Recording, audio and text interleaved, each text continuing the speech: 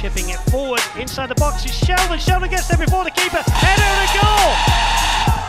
It's Kibato. It's a beautiful move from FC Tulsa. Matt Sheldon would not give that one up. He played a left-footed ball in and a brave header from Kibato, his first of the season. And the ball is rolled here to Corrales. Corrales to Rivas. Rivas now to Kibato. Can he make it 3? Kibato has made it 3-1. Game, set and match. Kibato in stoppage time has won the game. Control. Pass over to the left now. The shot at the net and it goes in. A nice deflection by Tulsa, and they have doubled the lead to 2-0 here in the second half.